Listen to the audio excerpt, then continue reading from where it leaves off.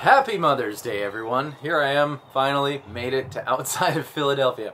And I would like to begin this Mother's Day broadcast with the Yo Mama joke that Cortland told us yesterday. Yo Mama is so short that she picked up a spoon into the baseball game. At any rate, Matt Klein, this is ironic that Matt Klein was one of the very first, maybe the very first guy or lady to interact with me here, and he lives in Philadelphia, so we have a mandate coming up. It's going to be fun. At any rate, he suggested, he says, hey, so when I run long distances, I listen to PJ shows. Today, it was Tenadelphia, the Epic 10 show in Philly a few years ago. Thinking for your first Philly area lesson, maybe you could do Pearl Jam's version of Comfortably Numb. After all, it was written in Philly by Waters at the Old Spectrum in '77. Great suggestion, Matt. I love it. PJ version, Pink Floyd version, doesn't matter. There's no real change. It starts, and this also is totally campfire ready because there's no translation needed. This is a chord song. We're going to start, unfortunately, with B minor, but let's do B minor in 3 levels of difficulty for those of you who may not be comfortable with B minor. Level 1, E2, B3, G4. The upside is it's easy. The downside is you only get to strum 3 strings, so it's not a big full chord. Next level, E2, counting, B3, put your pinky on G4 and your ring finger on D4. It's got a little more beef to it. And then, of course, the 3rd level of difficulty, this is it. This is as hard as B minor gets, is you, with your first finger on the 2nd fret, you only need the A string and the E string, but you got to do all of them because you, I don't know. Okay, B minor. Because you don't have like a hole in your finger. You know how to play B minor. There we go. Here's the strumming pattern I'm going to use. I'm going to go down, down, down, up, up, down, down, up, down, up. Or you could just sort of strum depending on what mood you were in. That was mostly just downs. Maybe with a... At any rate, then we're going to switch to A. Then G, 1 strum on G, and then we're going to do a little walk on the E string. 3, 2, E minor. So the E string is like 3, 2, open, but on the open you switch to E minor. G, bump, bump, E minor, back to B minor. And that was the 4 measures. So 1, 2, 3, 4. A, 2, 3, 4, G2, E minor, so G got 2 beats, E minor got 2 beats. And that's part 1, that's the verse. Hello.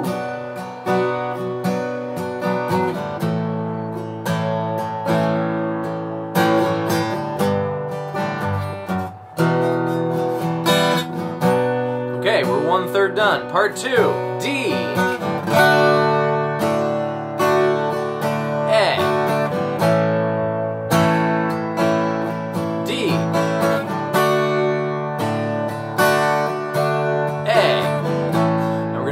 Walk up on the A string, open 2, 3, 3 being the C in the C chord, so bum bum bum or bum bum bum. G, C again,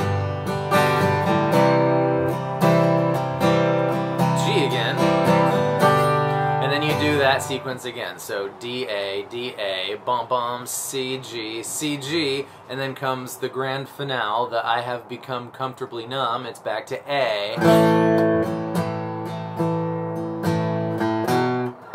C, G, D, and then you hang out on D,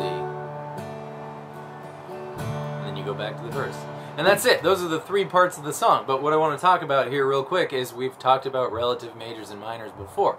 And the key of part 1 is in B minor, right? You wouldn't have to know too much to take a wild guess at that. It starts on B minor. And it ends on B minor.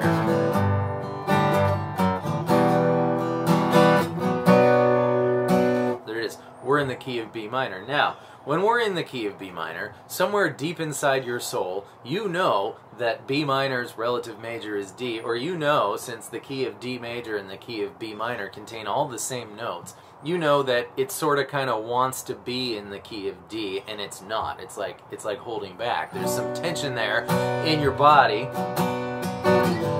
while we're in the key of B minor, so that when we hit the D coming up, all right, feel this?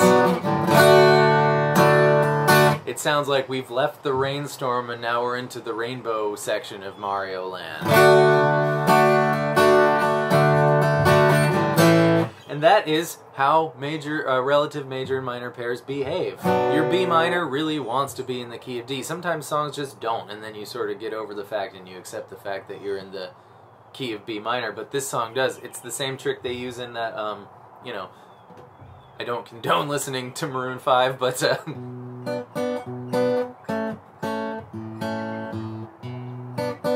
She Will Be Loved. It's capo 1, but you get the idea of B minor and A. Your insides know that that this progression wants to go to D. So when he goes,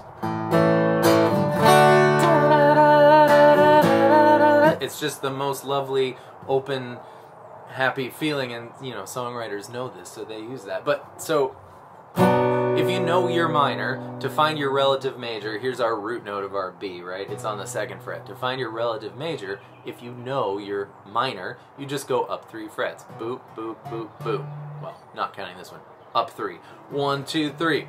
There's a D. Grandma always brings crappy deviled eggs, so there's D. If you know your major and you want to find your relative minor, you go down 3 frets. You do the opposite. So we start on D, we go 1, 2, 3, there's B. I know that's B because A, open A string, A sharp, B, there it is. And now you know all of your major and minor pairs without having to memorize anything, because let's say we want to know E's relative minor. We start on E, not E, because we can't go down 3 frets from the bottom. So let's start on E here, the 7th fret of the A string, and go down 3 frets. 1, 2, 3. There it is. E major's relative minor is C sharp minor, because here's C, 1 fret higher is C sharp. See what I'm getting at here? You now know them all. A, what's A major's relative minor? Boop, boop, boop. F sharp. Gosh, that's all I have to say about that. Now I got She Will Be Loved stuck in my head. Oh my word. Okay, hello, hello.